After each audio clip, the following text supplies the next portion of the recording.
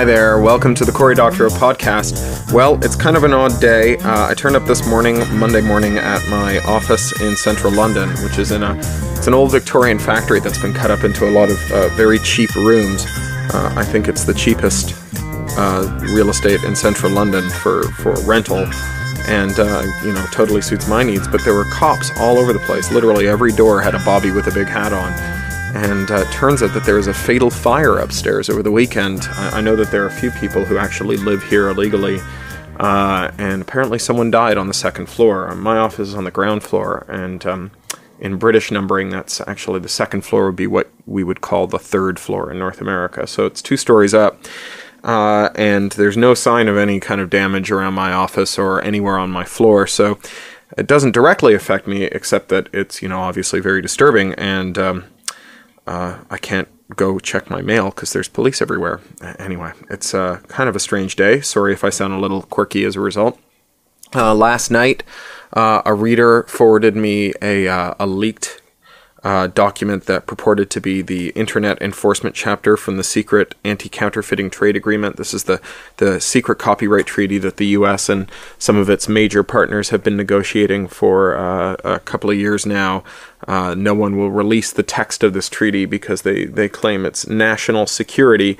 This is utterly unprecedented. Copyright treaties are generally made in public and full sight of people like me and non-governmental organizations and the press and critics and so on. And in the Obama memo on why they're doing this in secret, they basically said that that's why, that when they do this around activists and the public and the press, they don't get what they want. And so they're doing this in secret this time around.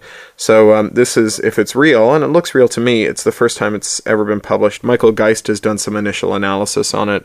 I took a stab at it last night. And I think we'll see lots more of analysis of this as well. One thing that's pretty clear, if this is genuine, is that the U.S. Trade Representative has been lying to Americans because the USTR has said that ACTA does not include what's called 3 strikes, which is the idea that you and your whole family would be disconnected from the internet if you are accused but not even convicted of infringing activity on your network connection. And it's pretty clear that it does include this, and this is supposedly the U.S. draft. So not only does it include it, but it includes it at the behest of the U.S. Trade Representative. So if I were you, I'd be pretty pissed off about this. I certainly am.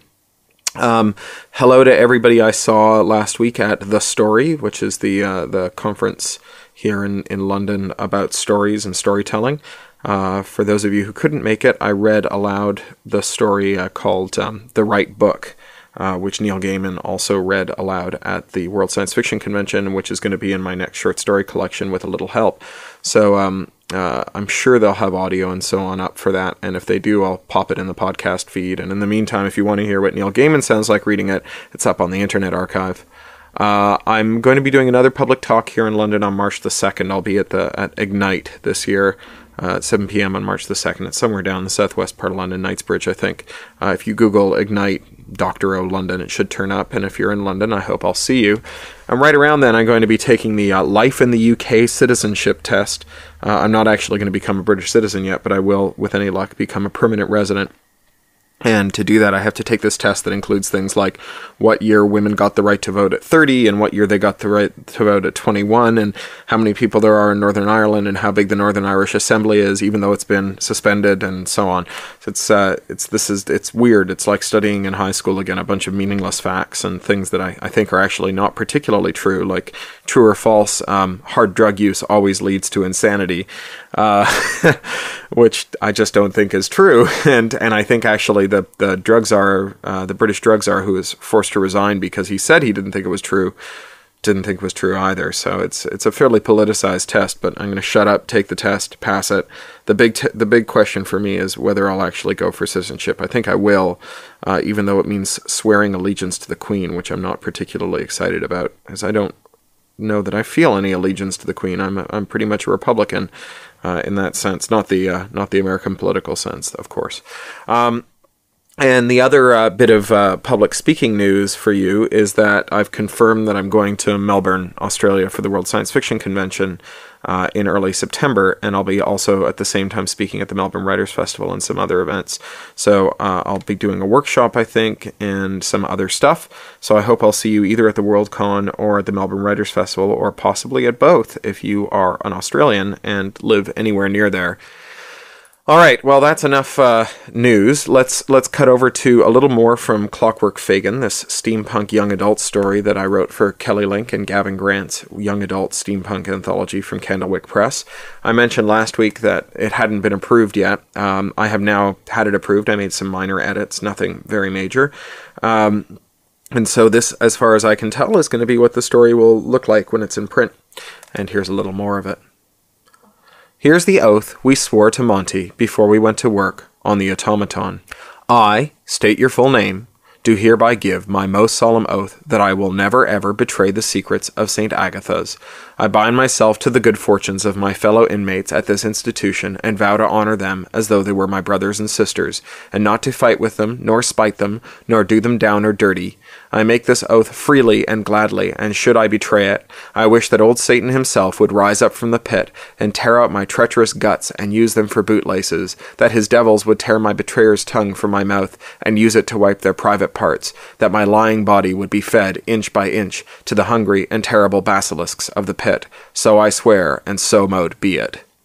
There were 2 children who'd worked for a tanner in the house, older children. Matthew was shy all the fingers on his left hand. Becca was missing an eye in her nose, which she joked was a mercy, for there is no smell more terrible than the charnel reek of the tanning works. But between them, they were quite certain that they could carefully remove, stuff, and remount Grinder's head, careful to leave the jaw in place. As the oldest machinist at St. Aggie's, I was conscripted to work on the torso and armature mechanisms. I play chief engineer, bossing a gang of 6 boys and 4 girls who had experience with mechanisms. We cannibalized St. Aggie's old mechanical wash-wringer with its spindly arms and many fingers. I was sent out several times to pawn Grinder's fine crystal and pocket watch to raise money for parts. Monty oversaw all, but he took personal charge of Grinder's voice box, through which he would imitate old Grinder's voice when the sisters came by on Sunday. St. Aggie's was fronted with a Dutch door, and Grinder habitually only opened the top half to jaw with the sisters.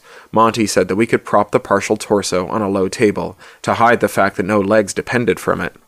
We'll tie a sick kerchief around his face and give out that he's got the flu, and that it's spread through the whole house. That'll get us all out of church, which is a tidy little jackpot in and of itself. The kerchief will disguise the fact that his lips ain't moving in time with his talking. I shook my head at this idea. The nuns were hardly geniuses, but how long could this hold out for? It won't have to last more than a week. By next week, we'll have something better to show him. Here's a thing. It all worked like a fine-tuned machine. The kerchief made it look like a bank robber, and Monty painted its face to make him seem more lively, for the tanning had dried him out some. He also doused the horrible thing with liberal lashings of bay rum, and greased its hair with a heavy pomade, for the tanning process had left him with a smell like an outhouse on a hot day. Monty had affixed an armature to the thing's bottom jaw. We'd had to break it to get it open, prying it roughly with a screwdriver, cracking a tooth or 2 in the process, and I have nightmares to this day about the sound it made when it finally yawed open. A child, little legless Dora, whose begging pitch included a sad little puppetry show, could work this armature by means of a squeeze bulb taken from the siphon starter on Grinder's cider brewing tub, and so made the jaw go up and down in time with speech. The speech itself was accomplished by means of the horse-gut voice box from Grinder's music box. Monty sure-handedly affixed a long, smooth glass tube, part of the cracking apparatus I had been sent to the market to buy, to the music box's resonator. This he ran up behind our automatic grinder. Then, crouched on the floor before the voice box, stationed next to Dora on her wheeled plank, he was able to whisper across the horse-gut strings and have them buzz out a credible version of Grinder's whiskey rough-and growl.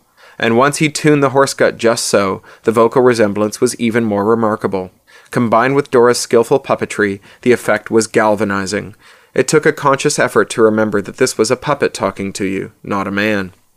The sisters turned up at the appointed hour on Sunday, only to be greeted by our Clockwork Grinder, stood in the half-door, face swathed in a flue mask. We'd hung quarantine bunting from the windows, crisscrossing the front of St. Aggie's with it for good measure, and a goodly number of us kiddies were watching from the upstairs windows with our best drawn and sickly looks on our faces. So the sisters hung back practically at the pavement and shouted, "Mr. Grindersworth!" in alarmed tones, staring with horror at the apparition in the doorway. "Sisters, good day to you," Monty said into his horse gut, while Dora worked her squeeze bulb and the jaw went up and down behind its white cloth, and the muffled simulation of Grinder's voice emanated from the top of the glass tube, hidden behind the automaton's head, so that it seemed to come from the right place. "Though not such a good day for us, I fear." "The children are ill?" Monty gave out a fine sham of Grinder's laugh, the one he used when dealing with proper people, with the cruelty barely plastered over.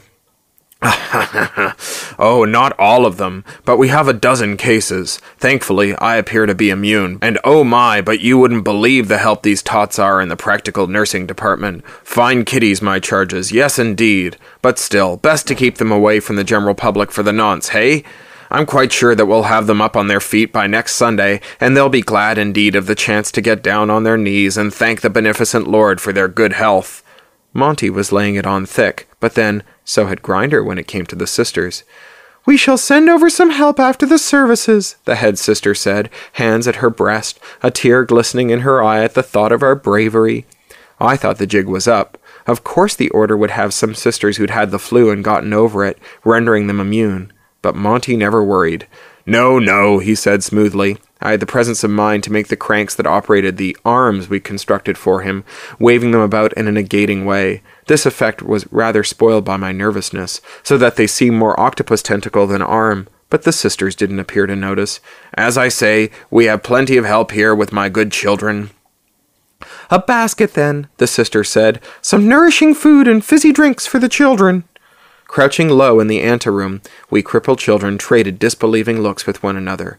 Not only had Monty gotten rid of Grinder and gotten us out of going to church, but he'd also set things up so that the Sisters of St. Aggie's were going to bring us their best grub for free because we were all so poorly and ailing. It was all we could do not to cheer. And cheer we did later when the sisters set 10 huge hampers down on our doorstep, whence we retrieved them, finding in them a feast fit for princes.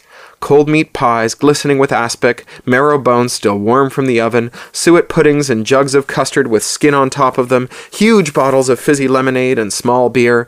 By the time we laid it out in the dining room, it seemed like we'd never be able to eat it all. But we ate every last morsel, and 4 of us carried Monty about on our shoulders, 2 carrying, 2 steadying the carriers, and someone found a concertina, and someone found some combs and wax paper, and we all sang until the walls shook, the mechanic's folly, a combinatorial explosion at the computer works, and endless rounds of "for he's a jolly good fellow." Monty had promised improvements on the Clockwork grinder by the following Sunday, and he made good on it. Since we no longer had to beg all day, we children of St. Aggie's had time in plenty, and Monty had no shortage of skilled volunteers who wanted to work with him on the Grinder 2, as he called it. Grinder 2 sported a rather handsome and large droopy mustache, which hid the action of its lips. This mustache was glued onto the head assembly 1 hair at a time, a painstaking job that denuded every horsehair brush in the house, but the effect was impressive. More impressive was the leg assembly I bossed into existence, a pair of clockwork pins that could lever Grinder from a seated position into full upright, balancing him by means of 3 gyros we hid in his chest cavity. Once these were wound and spun, Grinder could stand up in a very natural fashion. Once we'd rearranged the furniture to hide Dora and Monty behind a large armchair, you could stand right in the parlor and converse with him, and unless you were looking very hard, you'd never know but what you were talking with a mortal man, and not an automaton made of tanned flesh, steel, springs, and clay. We'd used rather a lot of custom-made porcelain from the prosthetics works to get his legs right. The children who were shy a leg or two knew which leg makers in town had the best wares. And so when the sisters arrived the following Sunday, they were led right into the parlor, whose net curtains kept the room in a semi-dark state, and there they parleyed with Grinder, who came to his feet when they entered and left. One of the girls was in charge of his arms, and she had practiced with him so well that she was able to move them in a very convincing fashion. Convincing enough, any road. The sisters left Grinder with a bag of clothes, a bag of oranges that had come off a ship that sailed from Spanish Florida right up the St. Lawrence to the port of Montreal, and thereafter traversed by rail car to muddy York. They made a parcel gift of these succulent treasures to Grinder to help the kiddies keep away the scurvy, but Grinder's always kept them for himself or flogged them to his pals for a neat penny. We wolfed the oranges right after services, and then took our Sabbath free with games and more brandy from Grinder's sideboard. You've been listening to the Cory Doctorow podcast, licensed under Creative Commons Attribution, Non-Commercial, Share-alike US 3.0, or as Woody Guthrie put it in another context, this song is copyrighted in the US under seal of copyright 154085 for a period of 28 years, and anyone caught singing it without our permission will be a mighty good friend of ourn, because we don't give a darn. Publish it, write it, sing it, swing to it, yodel it, we wrote it, that's all we wanted to do. Many thanks to John Taylor Williams for mastering. That's Ryneck Studio, WRYNECK Studio @gmail.com. John Taylor Williams is a full-time self-employed audio engineer, producer, composer, and sound designer. In his free time, he makes beer, jewelry, odd musical instruments, and furniture. He likes to meditate, to read, and to cook. Talk to you next week.